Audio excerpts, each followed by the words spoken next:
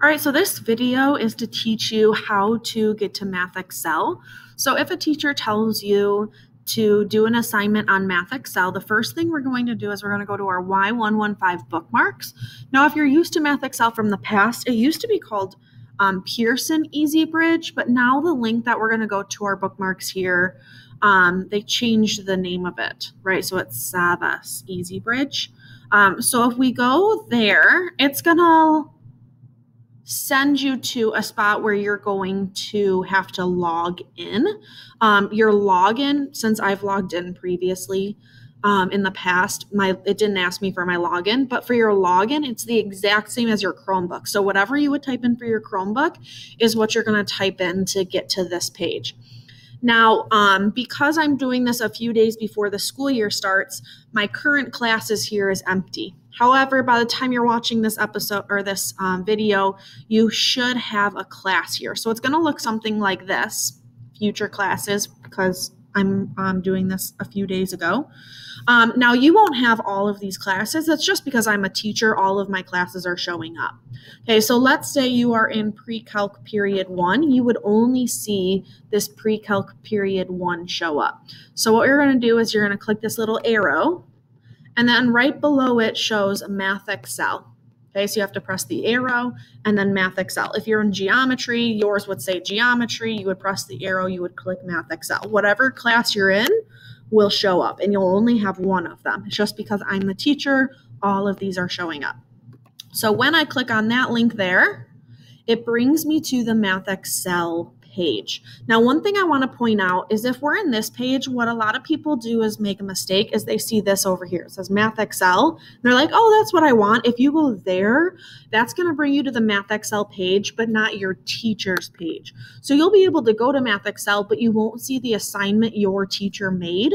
In order to see the assignment for your class, you have to click the MathXL under your class. Okay, so that brings you to here. Now, quick little run through. Yours won't have this instructor area. This is just for me because I'm the teacher. So yours would show all of these. The biggest thing that you'll want to go to is homework and tests, as well as results. Okay, so those will be the two things that you'll want to go to. Results will be your scores. Homework and tests is where you'll find any homework assignments that your teacher has put, right? So you'll under assignments, you would have all assignments, and then the assignments would show up.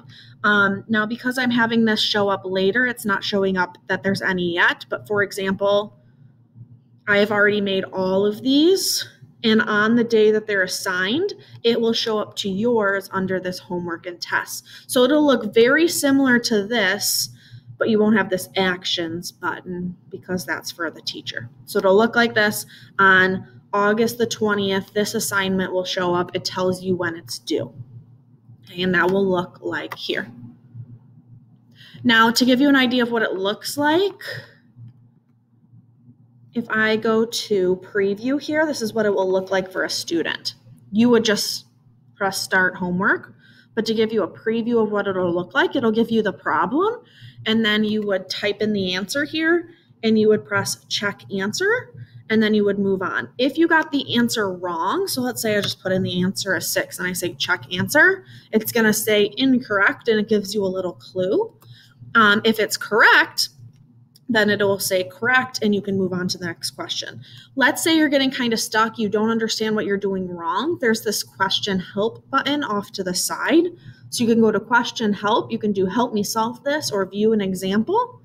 So if we go to view an example, it gives you an example that's very similar to this example. It tells us A and B is these numbers. Then you press continue, and it says, okay, now we would do this. Continue. Now with our numbers, that gives us a hypotenuse of 30. Continue, etc. And it kind of lays everything out for you until you get to the very end. And then you would press close, and then you would complete the problem. So if you're struggling, then you're welcome to go to these to get a little bit of extra help. When you're done, you would press save. Are you sure you want to continue without checking your answers? Yes, I do. So we would say yes, and we would submit. Then when you submit under results, it would show up here telling you how you did. If you have any other questions about how to navigate MathXL, please contact your teacher.